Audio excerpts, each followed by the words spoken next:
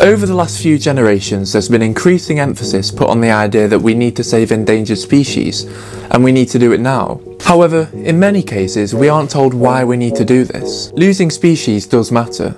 In this video, I'll be taking you through some of the main reasons why it matters, and hopefully by the end, you'll be encouraged to take action.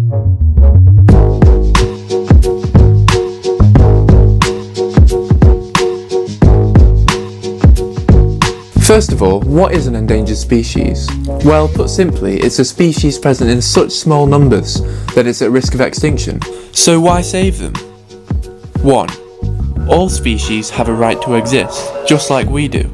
Humans, animals, plants, all organisms have evolved side by side together on this planet over millions of years, and every organism has its own place in an ecosystem. So humans have no right to take that away from another species. Whilst controlling populations is necessary in some cases, it's only usually as a result of humans knocking an ecosystem out of balance in the first place, and more natural solutions to these problems are often better than us controlling populations ourselves anyway.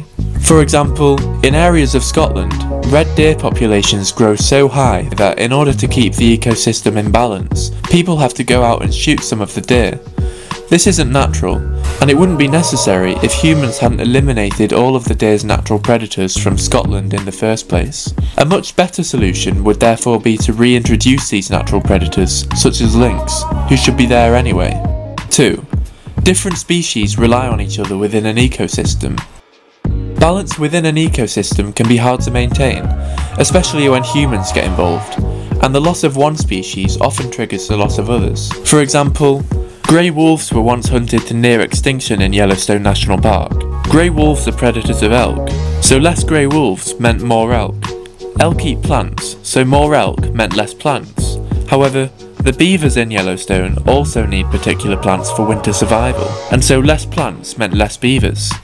To summarise, change to the population of one species can significantly affect another species, even if they don't directly interact, so all species rely on each other for the maintenance of healthy populations, and that includes us. 3.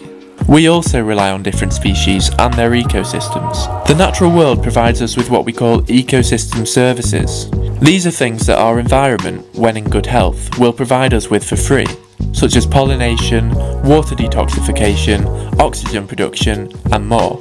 The more species we remove from our planet, the less we will be able to benefit from these ecosystem services, and the more difficult life will become for humans in general. 4. The natural world generates important income for every country on the planet. One example being ecotourism, which generates billions of dollars every year throughout the world, often creating jobs for people who need them the most. 5. There's still so much that we don't know about other species. Every year new discoveries are made showing how us humans can benefit even more from the natural world. This is particularly relevant in medicine, as nearly half of all the drugs created in the last 30 years are either directly or indirectly from natural products. Driving more species to extinction will only result in the loss of more potential benefits to us humans. Some people argue that there isn't any point in saving endangered species, because it costs so much time, money and effort. But I think that's a terrible attitude to have, especially when you consider how much money is made at the expense of the environment in the first place.